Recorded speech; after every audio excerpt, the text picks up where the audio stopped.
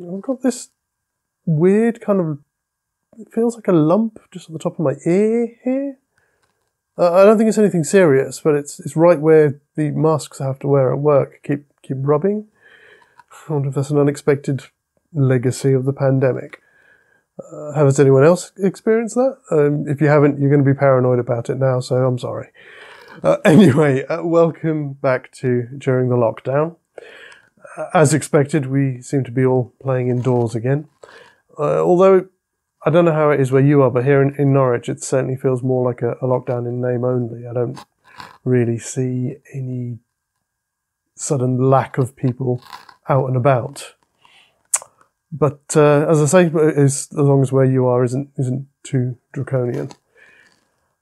So thanks again for stopping by, and as always, as any good YouTuber should say, please like, share, and comment on this video. All your engagement is wonderful and really helps us out.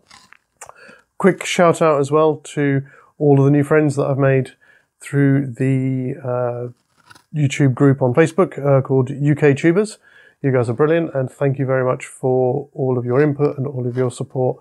And if you are watching this and you are a content creator yourself, then please do consider having a look at TubeBuddy, which is an app which we've been using that's been helping us out with like sorting out our tags, keywords, and all those kind of things.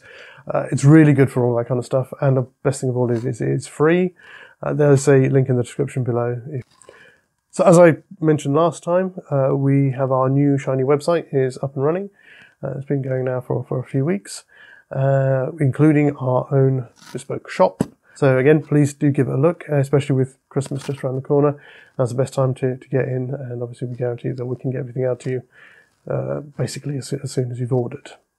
Plus, in addition to the books that are on the shop, we do have our first piece of merchandise, which is our Secret Weapon notebook badge. Again, we did these a couple of months ago, and we're looking at developing sort of new lines of bits and pieces. We've got a number of designs in the pipeline, as it were, including a logo badge for Maybe Movies, which is already on order.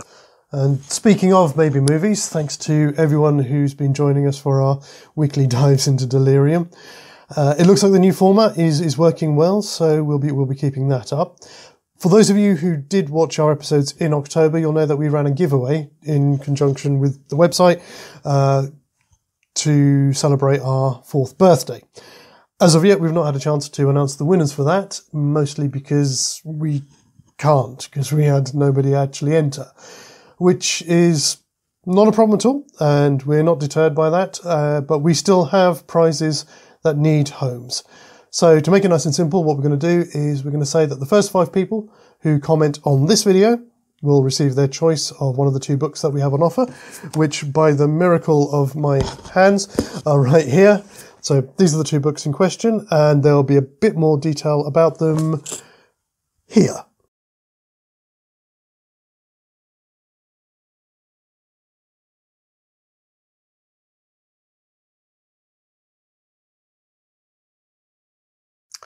So, with our audience slowly growing and Maybe Movies now in its 4th month, it's got me thinking about what our presence on the platform signifies, and I've been sort of asking myself, what is it about YouTube that is a good fit for Xadrum?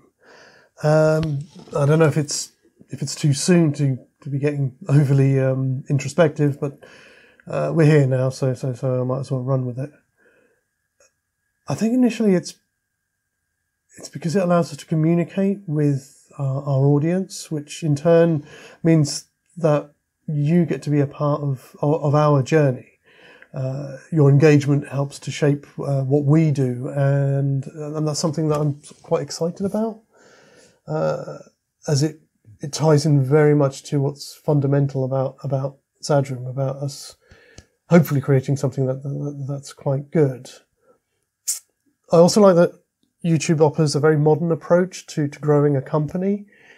It affords us an opportunity that means we can do things that, or anyone who's on the platform can do things without having to sort of yoke yourselves or your business or whatever it is you care about that you're talking about on your own channels, without having to go to the banks and things like that to source funding.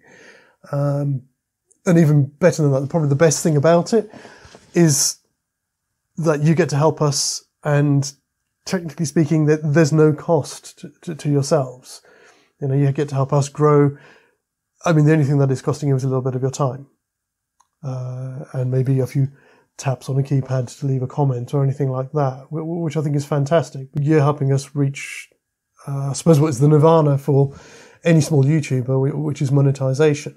I mean, I'm sure for a lot of people, the chance to monetize your channel is the opportunity to get a much needed second income, and also it's that stepping stone between feeling like you're an amateur on the platform to being something a bit more professional.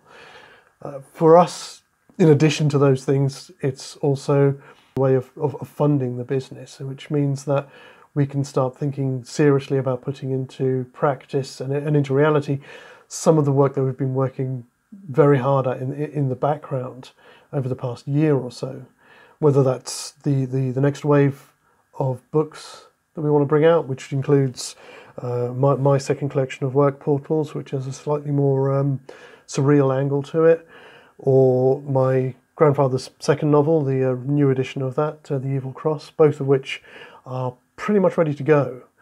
But we're also looking at other things as well, like exploring other mediums. Very interested in getting him heavily into things like Audible, which would include working with the very rich acting community that we have here in Norfolk. I'd love to be able to work with a load of people, friends, and just people I've not met yet, who I think could do great things with what we've got. Also, we've got some new good ideas for merchandising that we'd like to explore as well. And of course, at some point, we're going to want to look at bringing other contemporary writers into the fold as well. So that's something that you are helping us doing just by watching this. And of course, more importantly as well, is having a look at upgrading our equipment so that we can keep the quality of our content professional as well. This is starting to sound a bit like a telethon appeal, so I think I'm going to shut up in a minute. I know with these videos we've tried to include some examples of the work that we've been involved in the past. Unfortunately, because of current circumstances, we have nothing new to show you in that respect. So instead what I'm going to do is, at the end of this video, throw up some end screens to a double feature, which I worked on with Chris Smith, a noted local filmmaker, and his film Set Me Free, which I worked on as both scriptwriter and as actor. So please give that a look. I'll give you a bit of an idea again on some of the stuff that I've worked on. Not just me, just generally what kind of the quality and the standard of work that is available and is being produced by people in this area. So until the next time, again, as if you've been watching these, you'll know that for the past couple of them I've been trying to actually wrap them up so I can look at doing something else. But they keep insisting on putting us back into seclusion. So damn you, Boris! But as always, please look after yourselves and look after one another and stay safe. Thank you.